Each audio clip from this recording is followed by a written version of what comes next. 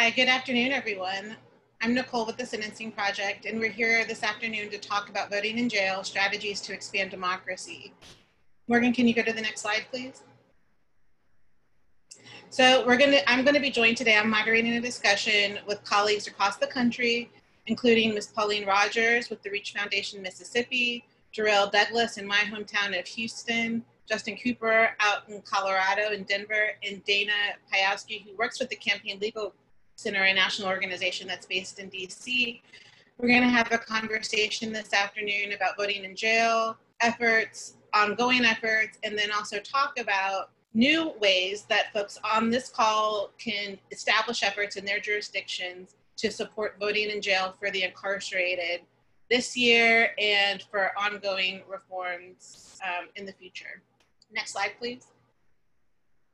So today's conversation builds on a report that the Sentencing Project published a few weeks ago, Voting in Jails, and two of our presenters today, their work is featured in the report, specifically the work out of Houston and Denver. And then the conversation this afternoon will be amplified by the work that will be highlighted in Mississippi, and then Dana will bring in additional national context.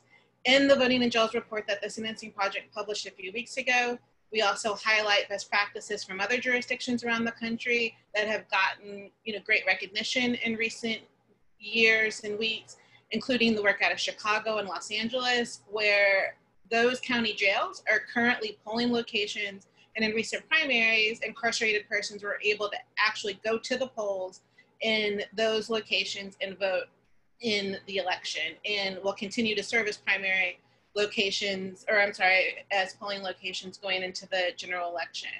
Of course, much of this conversation will be updated this afternoon given COVID-19 and the pandemic, and the way that civic organizations, including those represented on the call today, and the work that you all might be doing across the country has shifted and will need to shift given the need to protect each of ourselves and incarcerated folks from community spread related to the coronavirus and other challenges that may be surfacing in the midst of COVID-19 and other issues that are developing and ongoing in 2020. I would like to refer you to the Voting in Jails report that you can find at the Sentencing Project website, sentencingproject.org. One of the main issues that spurred this report and previous reports that the Sentencing Project has done is that there's little attention paid to eligible voters who are incarcerated on any given election who can vote. Even election practitioners may not be fully aware of the policies and practices in their jurisdictions. And so hopefully this conversation will be the start of an ongoing discussion between now and the general election. This conversation builds upon work that will be highlighted this afternoon. And Dana and I are offering to serve as resources for ongoing efforts in new jurisdictions and new cities and counties around the country that want to establish their own voting in jail efforts. So this slide highlights a few of the key takeaways from the report that was published a few weeks ago and you can find on our website, including not just efforts in Denver and Houston, but also in Chicago, LA, Los Angeles, DC, and Philadelphia, as well as trends related to voting in jails, such as those polling locations in the Cook County Jail in Chicago and also in Los Angeles. So with that, we'll move on to the panelists this afternoon. I've already introduced the four panelists, including Ms. Pauline, who is with the RECH Foundation out of Mississippi. Ms. Pauline is a formerly incarcerated individual who has for many years led reentry efforts in Mississippi, including voting rights efforts for the incarcerated. So with that, we'll go to Ms. Pauline, who will share with us what is going on in Mississippi. Good afternoon. I'm thankful for the Sentencing Project and all the other panelists. I only have a few minutes here, so much. But my experience, like Nicole has already said, my position is being formerly incarcerated is where my perspective comes from.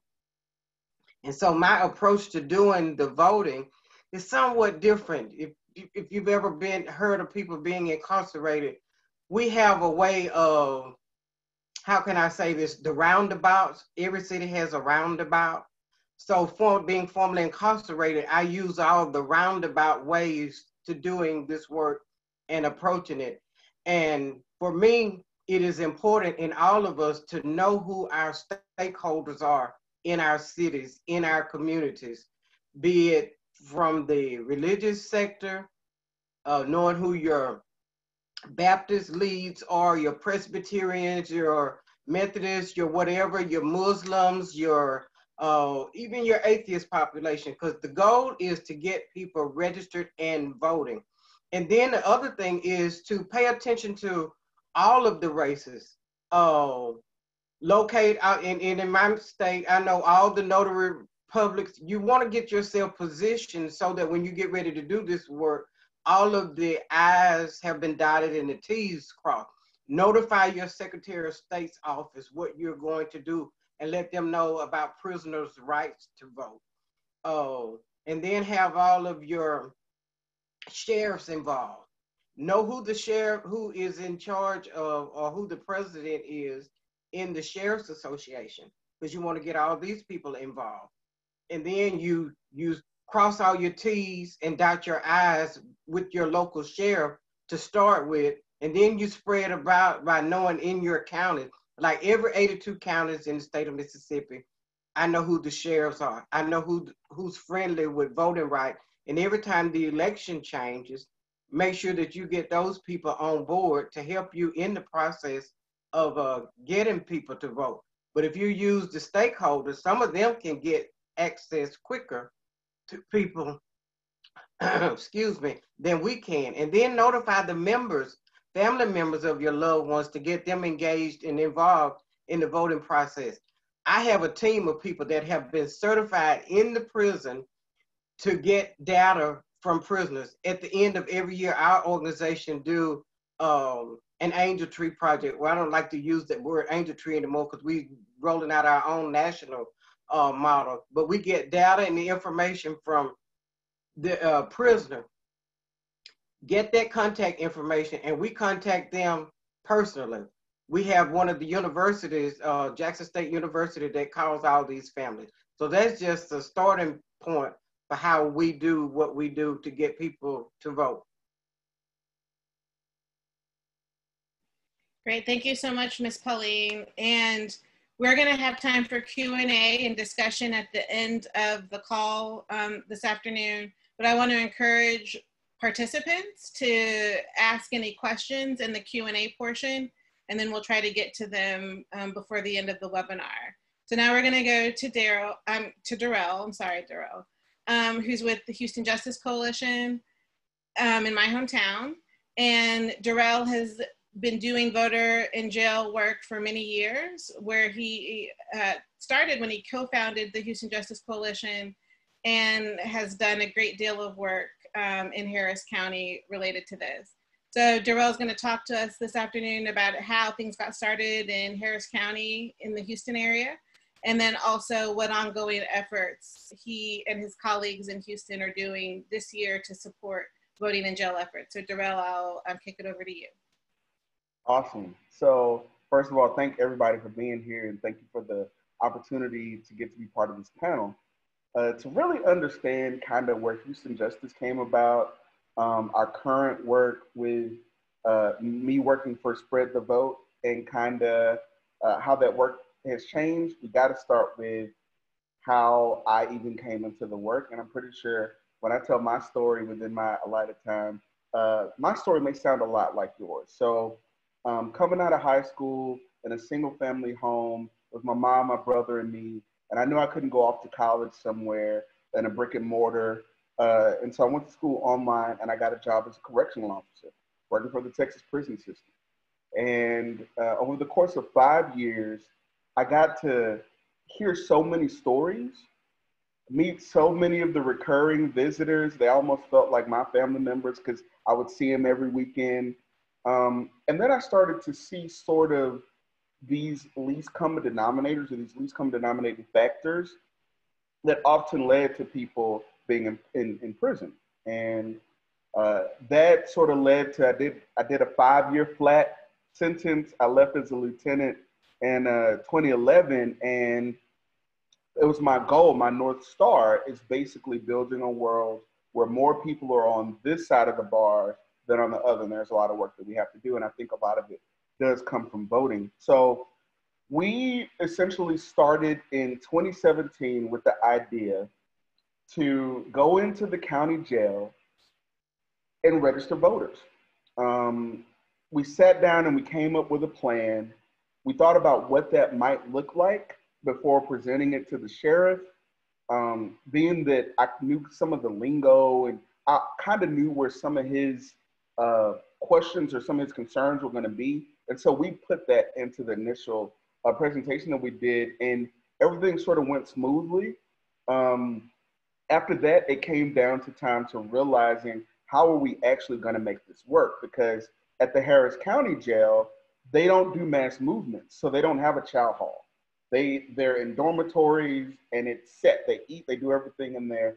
And so the idea became, are we going to be able to bring free world volunteers in, get them trained, and go from pod to pod or dorm to dorm and register these voters? And after some back and forth and figuring out exactly what that would look like, that is essentially what ended up happening. So twice a year, we team up with the local county structure here. They already have sort of these trainings, because in Texas you have to go through a training and get a certificate in order to register voters. So those already existed, but we knew that in the communities like the one that I grew up in, a lot of people aren't going to go downtown and pay for parking and wait and sit through this long meeting, and it was shutting a lot of people out. So we kind of said, can we do this our way? Keep the same content, but kind of remix it a little bit, so I can get some of my neighbors to sit through this and actually be part of that change. And our local elected officials took that chance, and it's been amazing. So we have voter registration training kickbacks, right?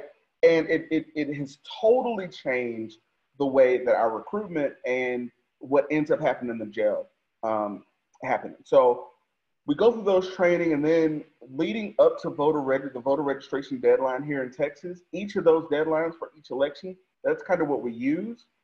We do 4 Sundays preceding that deadline, and we go in. And I'll tell you, one of the funnest things that I look forward to is these people have signed up for this, but then they get there and they got to go through the metal detector and leave their phone in the locker and all this stuff.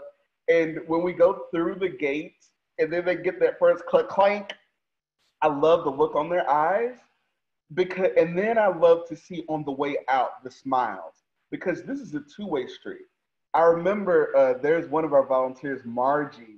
She would go, and when she would give the guys their receipt after registered, and she would say, "Congratulations." And to see the smiles on the faces of those who just happen to be incarcerated, but still having the right to vote and being reminded of that, I think are sort of one of those catalysts for change. And it really does, just seeing that interaction alone made it worth it. And so to date, we've registered over 2,500 eligible voters. Of course, the population is much larger, but it's been a huge uptaking. And so from there, I now work for Spread the Vote as the Director of National Partnerships. And so although COVID sort of became this thing that rocked everyone and kind of shook everything up, the silver lining is through the work that I do there, there's now a national coalition with Spread the Vote, vote.org. I know I'm going to forget somebody, but those are the two main players. And we're going to register to vote and provide ballot by mail processes in 30 different states, partnering where possible. And each of these jails are going to be essentially partners for the organization. And I'm almost up on my 7 minutes. It's been fun work. It's been very rewarding. It's a lot of hard work. I invite folks to go to spreadthevote.org, houstonjustice.org to find out more. Great, thank you so much, Darrell. And we're gonna In the discussion and the Q&A, we're going to get a chance to talk about resources and ways that people can get started if they haven't already started their own voting in jail effort. And so the resources that you all have at Spread the Vote, I'm sure will be very helpful to many of the folks on the call who may be interested in starting something new in their own jurisdiction. So thank you for sharing that, and thank you for sharing how things got started in Houston, Harris County, where this work has been so important over the last few years. So now we go out further west to Denver, where we're going to hear from Justin with the Colorado Criminal Justice Reform Coalition. Justin's a native of Denver and has worked in various ways organizing and fighting for social justice. And he now serves as the deputy director for the well-regarded Colorado Criminal Justice Reform Coalition that has been doing so much work over the last many years to challenge mass incarceration, and also in support of a range of efforts to fight collateral consequences, including expanding the franchise to incarcerated residents in the Denver County Jail. So Justin, I want to refer to you and hear from you on how things got started in Denver and how your work has built on ongoing efforts to challenge mass incarceration, and what pivoting you all may be doing now given COVID-19. Absolutely, Nicole. Thank you so much for having me this afternoon. I sincerely appreciate it. Thank you to the Sentencing Project and my fellow panelists to get the opportunity to talk about, providing a meaningful way for folks who are incarcerated to register to vote and vote. And I just applaud the work that's happening across the country, right? It's just so like an honor for me to be on the panel with you guys and hear the work that you're doing as well. Our organization, the Colorado Criminal Justice Reform Coalition, back in 2006, we launched a really small campaign called Can I Vote? Because in our state, in Colorado, historically, we have never practiced permanent disenfranchisement. But what we found out was that it was not well known across the state. There was operating assumptions from urban to suburban that if you had a criminal background or a felony conviction, you couldn't vote in our state. And it just wasn't true. So in 2006, we started a really small kind of public education campaign as a grassroots nonprofit organization trying to get the word out. I mean, our state's not big, don't get me wrong. We're pretty rural, however, and spread out with close to about 6 million people. But for an organization at that time that literally only had 2 staff, the idea was, how do we chip away at starting to educate the community on this? I highlight that context because fast forward since then, we've grown. We expanded and scaled out our campaign on educating people on their voting rights and eligibility if there are injustice involved. And within that expansion of not only just the campaign, but the staff as well, we developed a capacity as one of the only criminal justice reform organizations in the state that actually has a civic engagement arm, and that's focusing on that intersectionality. So I wanted to give some slight context there. So at that point in time, in 2016, as we continue to educate the community, we realized that there is a population of justice-involved people sitting in our jails that have no idea that they are actually eligible to register to vote and vote, right? We were tackling the mass incarceration at the state level, at the prison level, but in Colorado, we have 64 counties and we have 52 county jails, and all of the jails are ran by the county. So when we were thinking about eligibility and the right to vote, we said, well, wait a minute, there's a subpopulation, not just prisons, but there's a subpopulation in jails that actually are eligible to register to vote and vote. And that would be a game changer, right, for how elections occur in our state. And so we started focusing on that. My boss had delegated and tasked me to lead the civic engagement effort and go into the jail, figure out how to penetrate and get into the jails and figure out how we can help people register to vote. Well, at that time, I had no idea what I was doing. I'm just gonna be full transparent. I'm like, how do I register people to vote in jails? Wait, what? So our organization, we're very research-based. We do our due diligence, we do our homework. So like any esteemed student, I started doing my homework. I started researching who was doing this across the state. How do I do this? And I came across an organization called the Ordinary People's Society, TOPS. And I said, well, who is this? Who are these folks? I'm relatively new to this aspect of the work. I got a meet and greet. So I reached out and was referred to a gentleman named Kenny Glasgow. And I talked to Glasgow and I said, hey, look, man, this is who I am. And he was like, wait, who are you? Right? And I was like, I know I'm a rookie in this, but this is who I am. How do I do this? I have no idea. And the first thing that he told me was, you keep justice involved people, directly impacted people, incarcerated people at the center of why you were doing this. And that's what resonated for me, that I could do it. Then he laid out how they had done it in 2003 and was the first organization in the country to do any kind of jail-based voting. And he said, hey, look, I got a blueprint. I can share some resources with you, share a toolkit that we put together, take a look at it. So I started researching, he sent it to me. I was completely grateful for that. And I started looking at the toolkit and I said, okay, there's strategies and tactics here. And the number one thing that he told me, he said, start small. If you have 52 county jails, pick one. So at that time, of course, being Denver located, our organization is statewide nonprofit, but we're Denver centric as far as our location. Start with Denver, our metropolitan, our city and county and capital. We reached out to the Denver Elections Division first in 2016 and said, hey, there's an eligible population here. Why aren't you guys doing your job? So similar to the sister Pauline said, around the sheriffs and the election clerks, and it's their job. They should be doing it. So we preference the conversation with, why aren't you doing this? Not that we should be doing this. And since you're not doing this, as a reform advocacy organization, we're going to put pressure and we're going to be on that helmet to make sure that you are doing it. The minute that we had that type of conversation, then that's when the conversation called partnership sparked up. Well, we would like to partner with you because our thing is policy and legislation. So we will legislate and mandate that you should do this, but they wanted to partner. And it's been a great partnership ever since. So we partner with the Denver Elections Division and our Denver Sheriff's Department.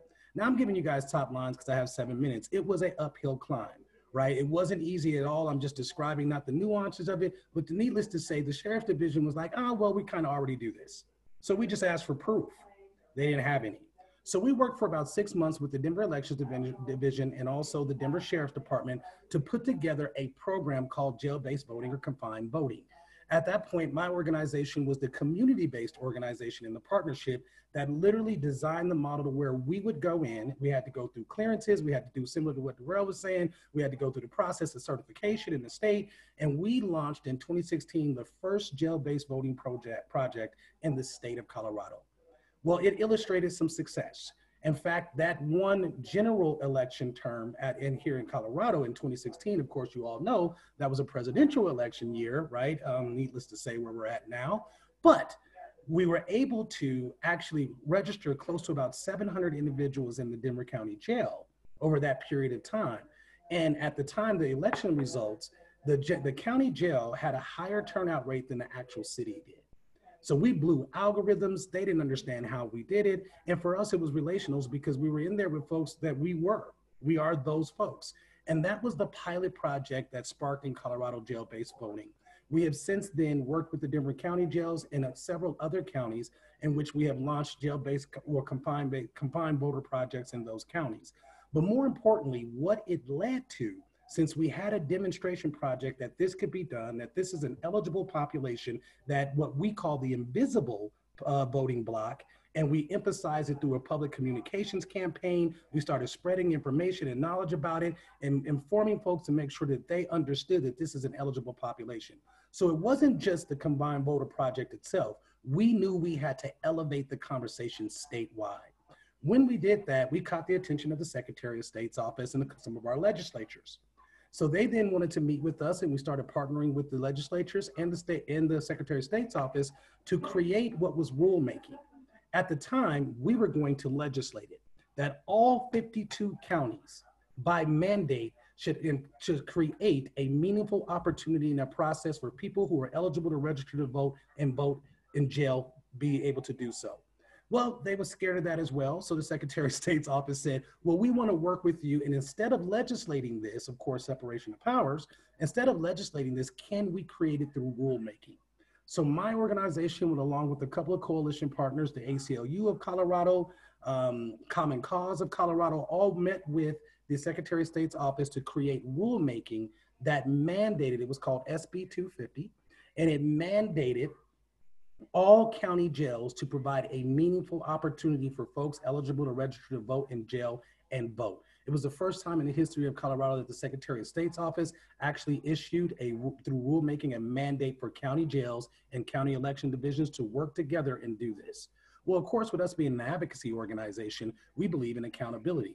So we wanted to start to watchdog this particular process. And us, along with Common Cause and the ACLU, have been monitoring this implementation of this rulemaking since 2018 up until now to ensure that all counties were doing this. And that was the impetus of our jail-based voting project and the inspiration behind it. We had knew that this had happened across the country, but we knew that it was not happening in Colorado. The third thing that it led to as well was our continued advocacy around voter reenfranchisement and voter restoration of rights. And building off the momentum of the platform of formerly or incarcerated folks being able to register to vote and vote, we then moved on legislation in 2019 that literally restored the rights of all people on parole in our state to be eligible to register to vote and vote. And that approximated about 11 to 12,000 people were now immediately eligible to register to vote and vote who were on parole. And so we've chipped away at the edges in Colorado. It's been relatively some soft ground in the sense, considering that we didn't have permanent disenfranchisement in our state. And prior to us mobilizing these particular legislation and advocacy efforts, literally the only folks who could not vote in our state were if they were confined for a felony conviction. Other than that, a criminal record didn't matter, misdemeanor, pre-trial, none of those things matter, but it just was not well known.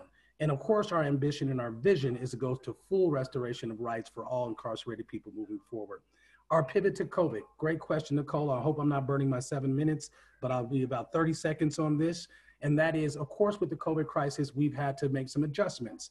And so we're still working with some of the county jails specifically, even though there's this state rulemaking mandate in place, that we feel where it's a high population of low poverty, folks in poverty, high concentration of people of color in those jails, and we're working with them. And so our pivot has been virtual. In fact, we've created jail-based videos, jail-based material, and literally created virtual ways to where they can access and register to vote while they're in jail. Our next step will be our Secretary of State's office just issued a new rulemaking around a grant program for ballot boxes to be placed in creating new VSCPs, new voter center polls, similar to what they did in LA. Our push is going to be that those voter center polls boxes be placed in the jails as well to provide polling in the jails. And so that, in summary, is kind of what we've done in Colorado, where our inspiration has came from. You know, my dream is full restoration of rights and full reenfranchisement of folks who are incarcerated, and keeping in mind that our effort, everyone who's volunteered and participated in our effort have been formerly incarcerated people or directly impacted people, and they should be at the center of movement in this movement of full reenfranchisement and restoration of rights for folks who are incarcerated. So thank you for giving me the opportunity in my 7 minutes to share with you what we've done in Colorado. Thank you, Justin. And your words were very powerful. I so appreciate you joining us this afternoon and also sharing with us how things got started in Denver and what you're doing in the context of COVID-19. I also want to apologize to you, Justin. There is an offensive comment shared in the chat. It's unacceptable.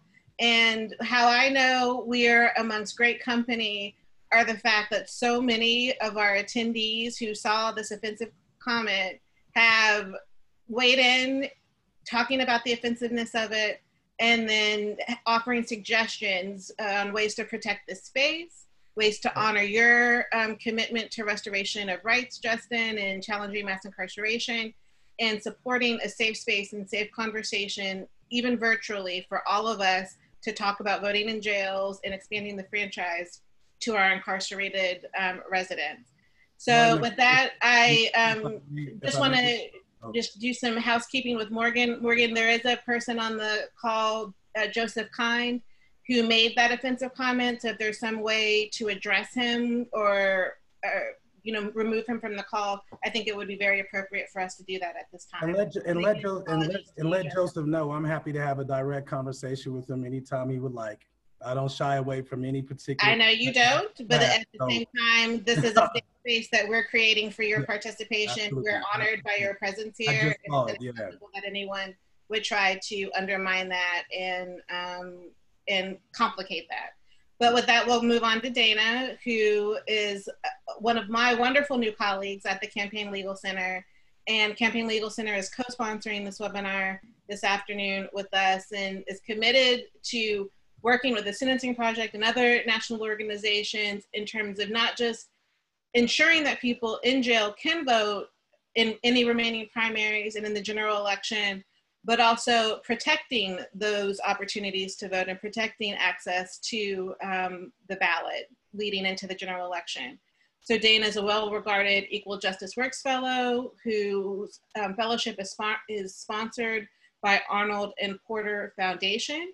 And her work has focused on jail-based voter disenfranchisement. And so we want to shift the call to Dana for her to share her perspective on the legal framework that underlies jail-based voting and any other resources and perspectives that she can share on behalf of the Campaign Legal Center. So Dana, thank you for your time this afternoon, and we look forward to hearing from you.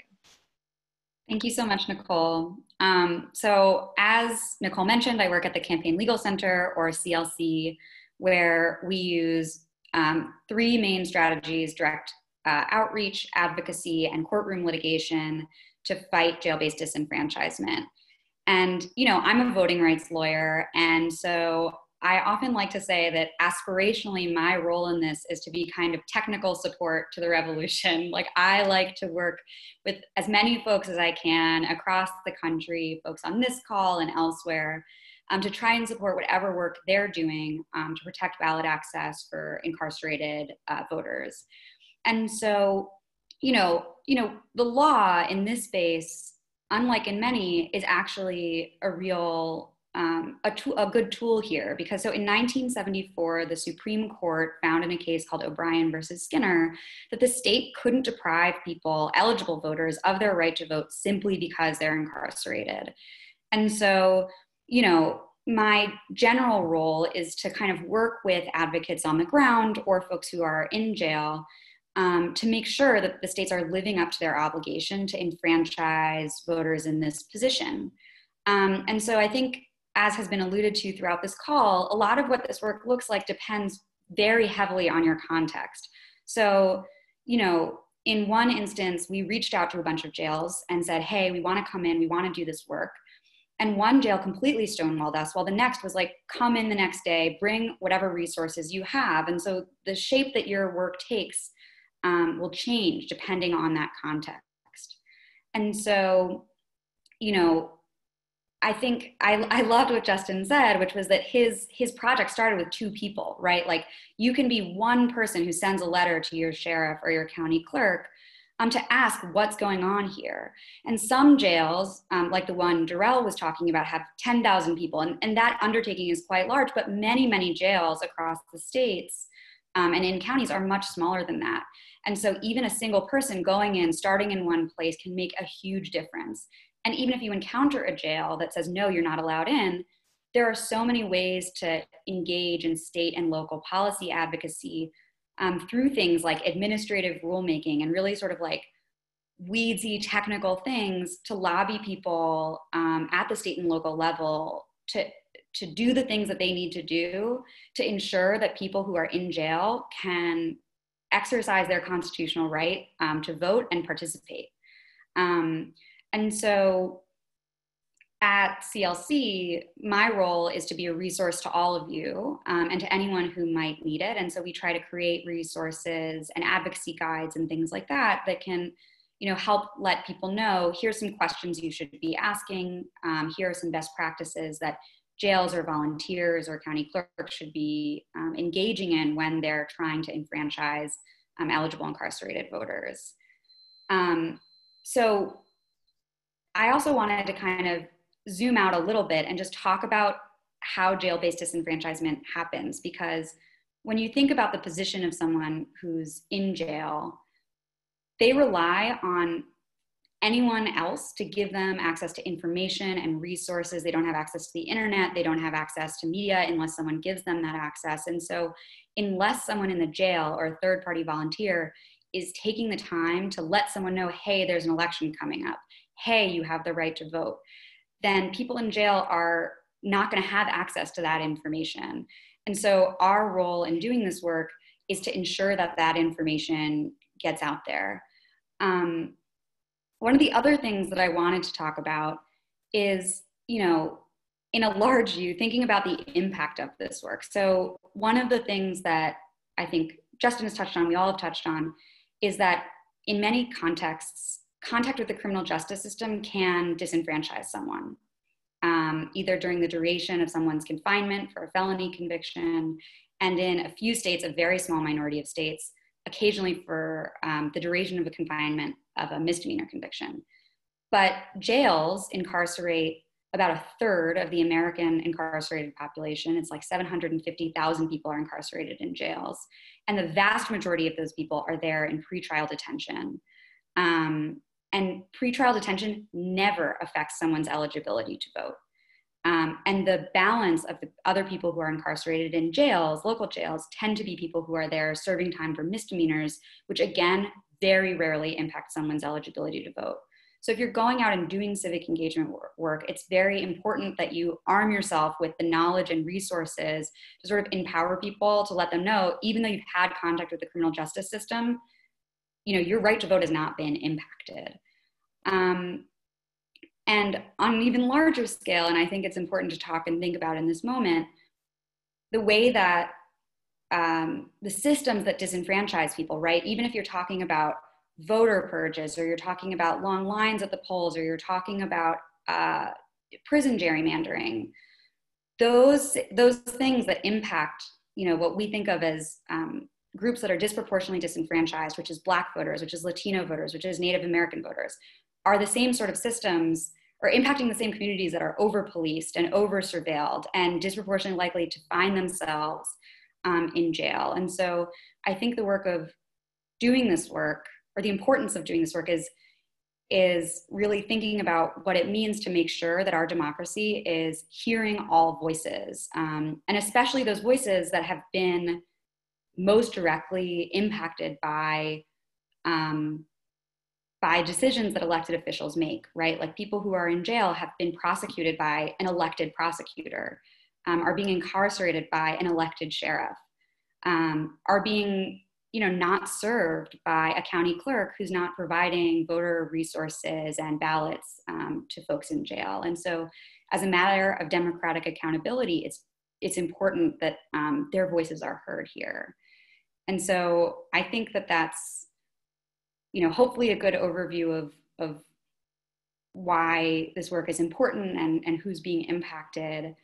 And as we go forward and through the Q&A, I'm happy to talk more about the ways that we've seen this work play out in different states. Because like I mentioned, if you're in a place where you can't get access to the jail, then your work is going to look very different than if you have a partnership that you're able to start with the sheriff's office. But also, as I think Darrell well knows, you know, my job is often to write angry letters on fancy letterhead to try and compel people to do the things that we want them to do. And I'd be happy to write those letters for any of you. So I think that this is just the beginning of a conversation, and I look forward to hearing what everyone has to say and how we can move this conversation forward. Angry letter writing backed up by someone with the JD who can help set things in motion, particularly leading up to Election Day in November, when it's so important that so many people will participate in the franchise in order to have a say in our democracy. So right now I'm going to ask one question, and then we're going to move to some of the questions and comments that have been offered in the chat and the Q&A portion. If you haven't entered your question, please do so now, because we'll get to them now. We'll get to them in a minute. I do want to emphasize what Dana said to everyone who's weighed in the chat. Is this happening in my area? I'd like to get something started in my city or in my town, and we want to support you. This is certainly the beginning of a conversation. From here out, I think that there will be opportunities for us to have ongoing strategy calls, if not video conferences via Zoom or some other platform, where we talk about specific issues related to jail-based voting, how to organize a coalition, how to, what sort of demand letters, angry letters can Dana help support, how to build those relationships that Ms. Pauline and Justin talked about in their presentations. There are many other conversations that we can schedule between now and November to amplify the top line and key practices that have been highlighted this afternoon. And we also want to emphasize that this is by no means the definitive picture of all the jail-based voting efforts that are going on throughout the country. I noticed in the chat we have Charles Thornton from DC on the webinar who has led efforts at the Washington, D.C. jail for many years. And we have other advocates who have weighed in this afternoon too. So we admire all of your leadership and are thankful for your time this afternoon. So one question, and then we'll move to the Q&A that some of our audience participants are asking. Justin, you already mentioned in your presentation about how you're pivoting given the context of COVID-19 and the challenges that it may pose to your jail-based voting efforts in Denver. I wanted to give an opportunity to Ms. Pauline and Darrell to see if you had anything to share with regards to that, and also Dana, if you've had any thoughts about that as well, that state coalitions or other groups might be thinking about. Ms. Pauline, can we start with you? Well, I guess I'll start with me because I feel like as a panelist, I just as much need Darrell, Justin, and Dana. I started this work 30-something years ago when it wasn't friendly. Criminal justice was not a topic. So I had to push against what I didn't know because it came from a place of the heart and having the lived experience of hearing people's conversation and knowing that voting was right and voting was important to me prior to incarceration. So I had to learn the untraditional ways with knowing who was in the association of the sheriff's department and working that way. And a lot of the stuff I did, I was my own leg work with getting the sheriffs. And the most common thing that I heard in the pushback from sheriffs was, oh, they don't want that in here. They just concerned about going home. And so they didn't want to spread the information. And so a lot of the techniques and ways that we did stuff, like I said, was from the roundabout. And right now, I think I forgot what the question was because I wanted to get that point in. Nicole, what was the question that you had? I wanted to make sure that I got that. I think you got it. And then you might want to return to it later, but it was about given COVID-19 and maybe any challenges going into jails or prisons in Mississippi, has your work shifted, or are you thinking about ways to shift your voting while incarcerated effort? Oh, it absolutely has shifted because the facilities are on lockdown, even in the county. All of the facilities are on state lockdown. But our approach is different in that we have established relationships with certain case managers, officers, lieutenants, even the chairman of the parole board here. So I am a stickler for relationship building with those people who are favored among the prison and jail populations. Great. And Darrell or Dana, did you have anything to add there? Yeah, I was gonna say we were actually on a call yesterday with our county clerk, where Dana's memo came in like handy once again. You know, they came up with this memo, and it's been like our pass or our passport to get a lot of stuff done. It gives kind of the gravitas of that, you know, like, oh, they're using these terms, like this is legit. But yesterday, that was literally the question that the clerk asked. He said, based on what's going on with COVID, if you had a magic wand, how would y'all do this in the jail? And I was like, okay, number one, if we had a polling location, that would be great. So there's conversations around that too, around actually voting. But when it comes to registration, they have closed circuit television in the jails. And so Bun B, who some people on the call on here may know. I know him. I know him. And Trey, the Truth, are going to do they volunteered to do a PSA. We're hoping artists, guys. Yeah, they're musical artists. And so they're going to, that's going to hopefully be high in rotation, as well as we need a huge printing buy. We can't just do our regular 11 by 17 black and white prints in the dormitories. We're going to have to actually do something substantive. And then additionally, even when every single time we would go around, there were officers and sergeants and lieutenants and chiefs who didn't know that it was a thing. So we're ramping down and saying, hey, you've got to let this stuff permeate through your systems. If the officers and the sergeants don't know, and if these things aren't readily available, then COVID is going to put a huge speed bump in the middle of this. Or if done the right way, I'm confident we can probably get more participation this year than we've ever had before. And so those are the things that we're doing to combat COVID, since we can't do it in person. And then the last thing that I'll add, we're working on sort of a pen pal system where the same way you go and you knock on doors or you ring doorbells, you make phone calls, we can write people who are in jail. And we can provide prompts for people who have relatives in jail to sort of start those conversations, right? And vice versa, to where they can write outside the jail, to where we keep this in the conversation. And Dana, did you have anything to add there? Yeah, I guess just quickly, I think COVID-19 exacerbates every single factor that makes voting from jail difficult, right? Like, jails are on lockdown. And so to the extent that community volunteers used to be a part of this effort, it's much harder for them to continue to be a direct part of the effort. You know, mail is slower, everything is slower, everything is harder. And so I think that, you know, and I loved also that, I think Justin made this point, and Miss Pauline, this is, you know, obviously a part of her work too.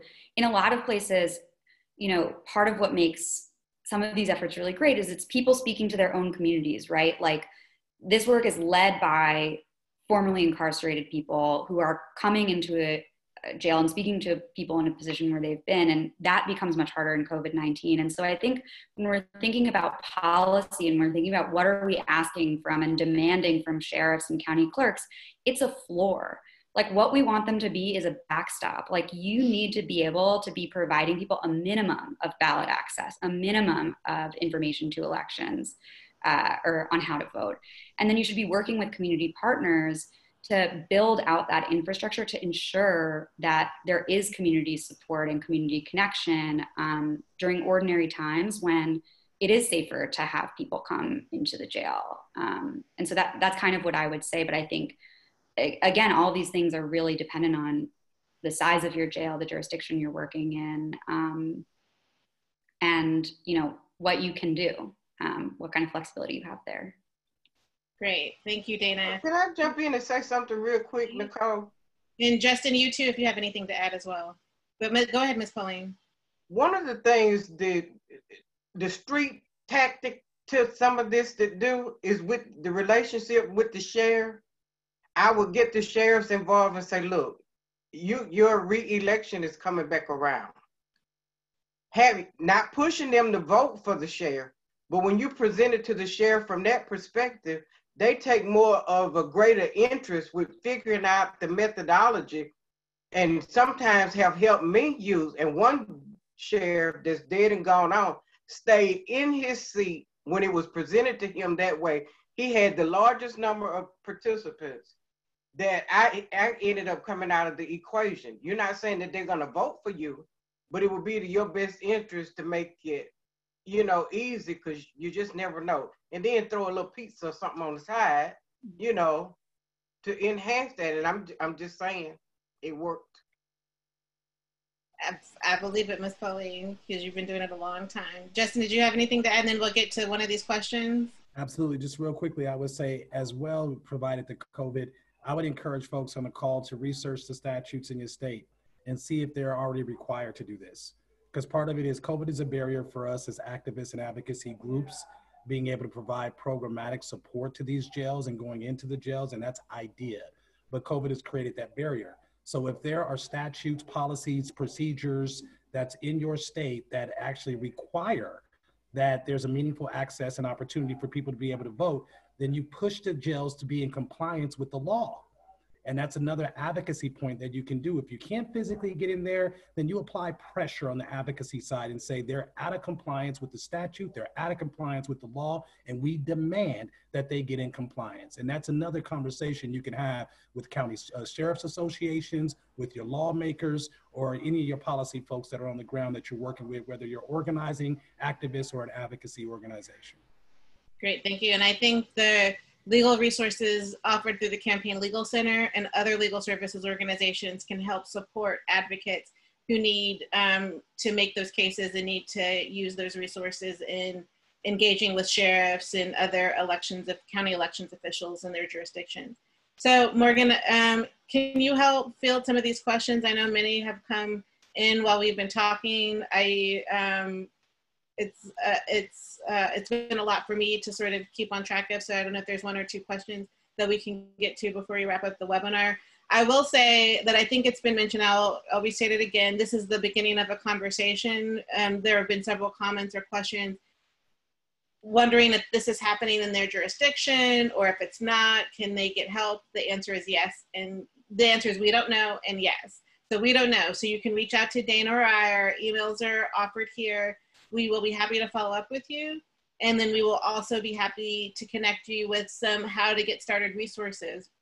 And then between now and November, as was stated earlier, this conversation will continue either through conference call or other Zoom meetings, where we will identify best practices and also figure out ways to support folks who are attempting jail-based voting efforts and may need help troubleshooting or identifying ways to convince stakeholders in their jurisdiction, whether it be the sheriff or the county jail, the person who runs the county jail, or the county elections boards, to support the franchise for people who are eligible to vote in county jails or local jails around the country.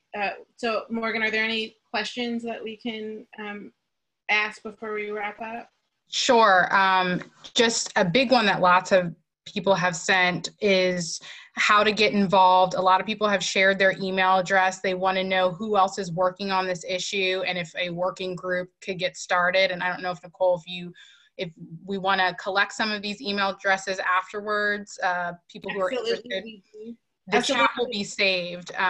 So if people want to share that, and we can maybe follow up, or Nicole, you can talk. Yeah, I think absolutely we'll do. And we will follow up with an email with the link to this recorded webinar. And again, Dan and I are offering to organize and establish conversations between now and November that can help support ongoing efforts. So yeah, please do share if you're interested your email in the chat or in the Q&A. But also we'll follow up over email, and you have our emails. Look at the screen, you have our email. So you can reach out directly to myself, I'm Nicole, or Dana, and we'll follow up with you directly. Okay, some other questions. What mechanisms exist for tracking jail-based registration and voting? Question. I think. Go ahead, Dana. Justin. No, please go ahead. So I was going to say, one of, I think, your best friends here, if you're right, there's the carrot and the stick. We're going to work collaboratively, or we're going to come in and try and be more forceful. And I think one of the best tools that you all have at your disposal too is public records requests. So you can send public records requests to your county clerk and your county jail and ask under state law, they have an obligation to disclose to you what their policies are, and how many people have voted from jail and things like that. Some of them don't necessarily keep numbers on stuff like that, although they should. And so I don't think that there's any sort of centralized tracking mechanism that you can use, but that information is out there and it should be available by public records request. Next question. Is there any data on a decrease in recidivism and or increase in voting due to individuals being able to vote while they are incarcerated? While they're incarcerated, no. There is one study, and that you can find at the Sentencing Project's website that's linked to in our felony enfranchisement primer that connects voting as a range of pro-social activity that reduces recidivism amongst justice-involved residents. So that's one research study that we're aware of that makes connections to voting and reductions in recidivism. I don't know if Dana, if you're aware of anything else specific to to currently incarcerated residents who are also voting. Not that I'm aware of, though. Dana's shaking her head down. But it's something to be studied and explored for the person who asked that. Great question. We do know of impacts on recidivism in the community, but it's something to be studied for people who are currently incarcerated and who also vote. There was also a recent study out of MIT that I know Nicole cites in her report and is cited elsewhere about how even short stays, short incarcerations in jails for misdemeanor convictions can lead to long-term lack of participation. People are less willing to vote and participate in the future.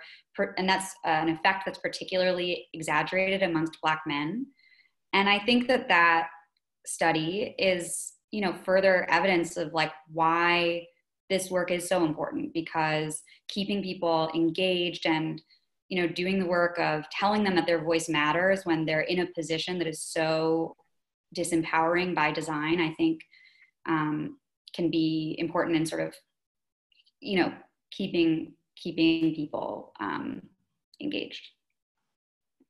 The next question is, what about the issue of residency to vote? Many incarcerated men and women don't have a permanent address and have to provide proof of residency. And just to follow up, somebody else asked, do you need to change your address if you're voting from jail?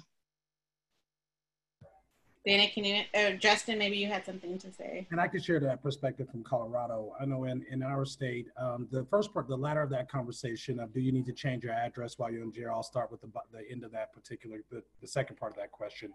In Colorado, we encourage folks to change their address to the actual jail location if they're going to be in jail at the time of voting, right? So on the registration form, they have to put their permanent address and the address where they want to receive their ballot. And so tactically what we do is we have them change their address if they're literally going to be there, especially those who are there for misdemeanor convictions and can only, in our state, in our county jails, the length of stay in a county jail, the maximum is 18 months. And so if they perceive themselves to be there, then we encourage them to change their residence, their address for their ballot to the actual jail itself. The first latter part of the question around residency, we have them identify the residency in reference to prior to them being incarcerated, right? And so therefore that certifies that they are a Colorado resident, whatever that residency was, and whichever county that residency was in. And so our elections division are mandated and responsible for, even if they receive a ballot that's not in the county that they're in, if it's Denver, they have to send that ballot by law to the respective county. So that's how it works in Colorado. They can actually put down the residency prior to them being incarcerated. If that residency has changed, they perceive themselves as being released a day, 2, or a week prior to election. Colorado has same-day registration. As far as voting is the same-day voting and same-day registration, then we encourage them to list what they perceive their new residential address would be if they're going to be released from jail. And so that's the process in Colorado specifically. And then Ms. Pauline, sorry, was I ever speaking?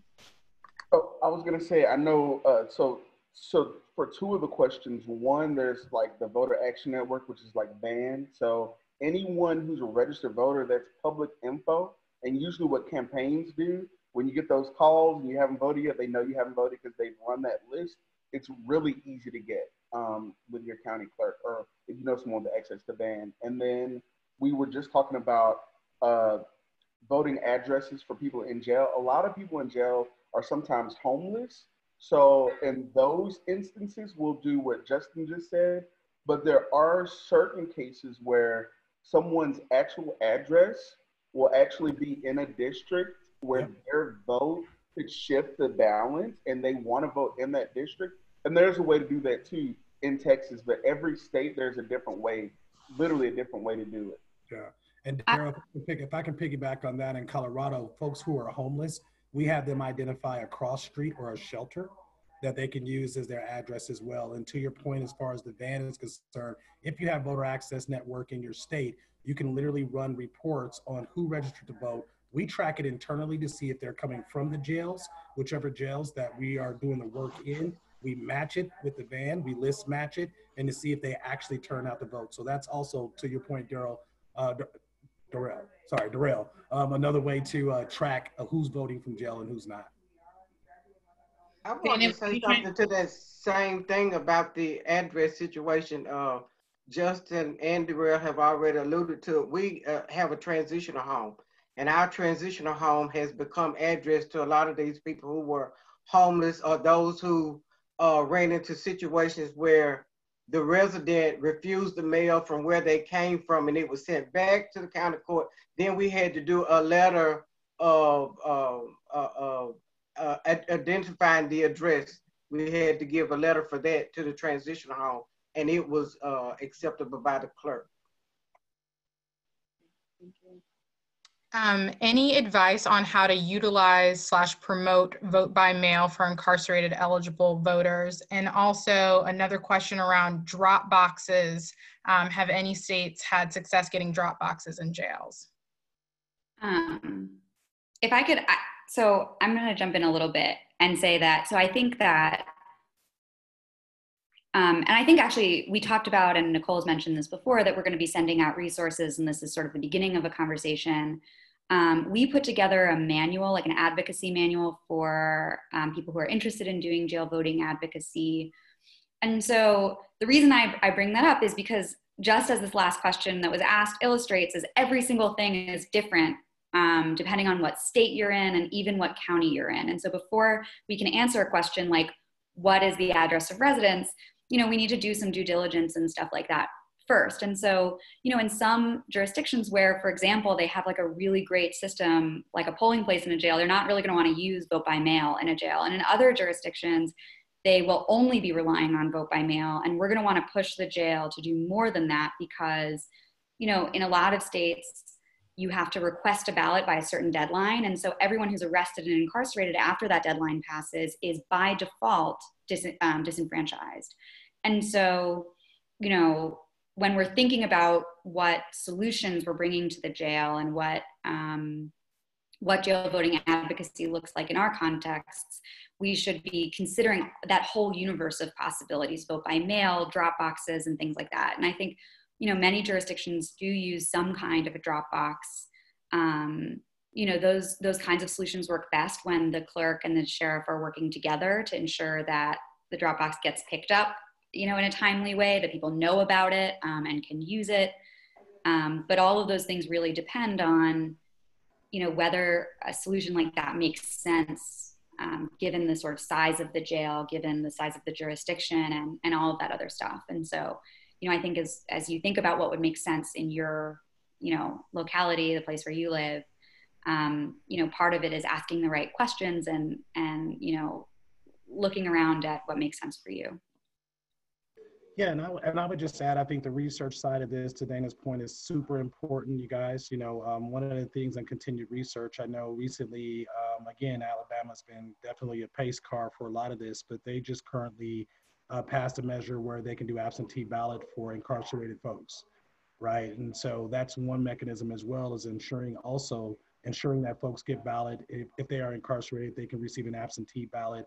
I think they're the first in the country to do that as well, right? So again, looking at mechanisms that can get people meaningful access to being able to get their ballot in jail and be able to cast their ballot is vitally important. It also mitigates the COVID epidemic and that barrier as well. So to Dana's point, I just think that continued research on how to figure out who's doing what over the country in reference to access to voting in these jails is super important. What are the mechanisms? How do we continue to push, whether it's what Alabama did with TOPS in Alabama with absentee ballots, or whether it's polling in polling centers inside the jails like they did in LA.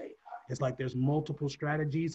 Find the one that's custom fit to what your capacity is to do, how you're resourced to do it, how you can move the political landscape and really push for it. Great way to frame that, Justin. Morgan, should we wrap up, or do you want to ask one more question and then we'll wrap up the call? There's still some people on, so we can ask one more question. Let's see. There's some questions around how do we encourage interest and participation among residents at the jail, and how do we identify who is registered or who is eligible and not eligible? I don't know if he wants to respond. I want to jump in and go back to what Darrell was saying about the writing, the pen pal, and our organization has the Freedom Letters campaign that we intentionally write every single person that's incarcerated, whether federal, state, county, detention centers, community work centers, even those that are on house arrest, which is community, same as community, where we send it out. We just send, and we do this for special events. We like all month of June, all the men that's incarcerated will get, some of them will get it after Father's Day. All the men, whether they have a biological child or not, they will get a Father's Day card. And we intentionally send it around, okay, it's voted. Make sure that you get your family members in the county. We get them to help us spread the word. And sometimes they do it a whole lot better. But don't cancel out the writing piece of this. Mm-hmm. And if I may, I would just say to the last question, how do you make sure folks who are incarcerated are actually engaged? If I heard the question correctly, I could just share with you 3 things that I thought was key to our campaign. One was messaging, right? So how you get residents who are in the jail, even though regardless of their condition, regardless of their circumstance, I found it profoundly amazing when we went in, how many of those folks actually wanted to vote, actually didn't know that they had the right to vote. So again, it's important to research in your state, your county, however your structure is made up in the area where you want to do the work. What are the actual laws? What are the eligibility? CCGRC, we produced a palm card, a 5x7 palm card that basically says eligibility and rights, that literally bullet by bullet lets them know who is eligible and who is not if there's justice involved. You want to produce that material to where folks are educated when you go into jails, if they're registered or not. Because if they're eligible to register or not. In our state, it's a class 5 felony if they actually register and they're not eligible. So again, your messaging, your material, that's one way you engage those residents. The second way that you engage those residents, because often what you're going to hear if you haven't initiated a project like this, and I judge my panelists can attest to this, is they're going to want to know who do I vote for? Why should I vote? Right? One of our key messagings in our state is literally DAs are elected to, I think, Dana's earlier point and Pauline's earlier point. What is the incentive? DAs are elected. Most folks who are confined and incarceration immediately know who a prosecutor is, right? So your messaging, again, it entices them and encourages them. And then the third that I found that was really super helpful, engaging people who are on the inside, getting them to vote, regardless of the situation, is resources. You don't go in just with the GOTV VRD message. You go in saying, what do you need? Contact our organization. Make sure you connect with us on reentry services. In the state of Colorado, we got over 47 community-based reentry services programs through legislation that we passed, that 70% of those staff are all formerly incarcerated people. So we make sure we let them know, we're not just here to get you to register to vote, we're here for when you come out. And those are the 3 key things, I think, to your question, Morgan, that I have found that really incentivizes residents. I don't like to say residents in jail because that ain't their permanent residency. Folks who are confined, right? Folks who are confined, hey, not only can you vote, but here's why you should vote. And if you need anything when you're coming out, let us know. Continue that relationship building, and usually encourages them, regardless of their sentence, regardless of their situation, to register, vote, and vote. I'll also thank you, Justin, for that. I'll also point folks to the Voting in Jails report published by the Sentencing Project. You can find it at sentencingproject.org. It mentions in Chicago, for example, a civic education program for incarcerated folks to learn about voting and their ability to participate in the franchise. And then I've seen in the chat that other participants have also talked about jail-based civic education efforts as well. So there's a civic engagement effort in the DC County jails that Charles Thornton has mentioned. And I know the folks in Philadelphia are very proud of their civic-based, jail-based voting education efforts, as well as the folks in Chicago. And it sounds like between Justin and Ms. Pauline and Darrell, that there's work going on around civic engagement in many county jails and local jails around the country. So Morgan. Yes. Where are we? We're past the hour. Past the hour. So I don't know if you want me to ask more questions or if you would like to wrap. I could talk about jail-based voting all day. And I don't know, but I want to be respectful of our panelists' time. And, you know, we did just ask them to be available for an hour. It is wonderful to see the enthusiasm and that we still have well over 100 people who are still on this call. So that's great to know. Mm-hmm. Yeah, so everyone has asked. The recording will be posted online afterwards, and I'm going to send all the registrants and attendees a link to the recording. We apologize for the inappropriate comment, and I know some people couldn't get on until later, but please feel free to share all of your email addresses and we will follow up. We'll have Nicole follow up. So yes. You will have me follow up. And Dana's gonna help me too. So thank you all. Nicole, do you have anything else? Just that we've said it many times, this is the beginning. We want to support voting in jails well into the November election and beyond, because they're, for every future election.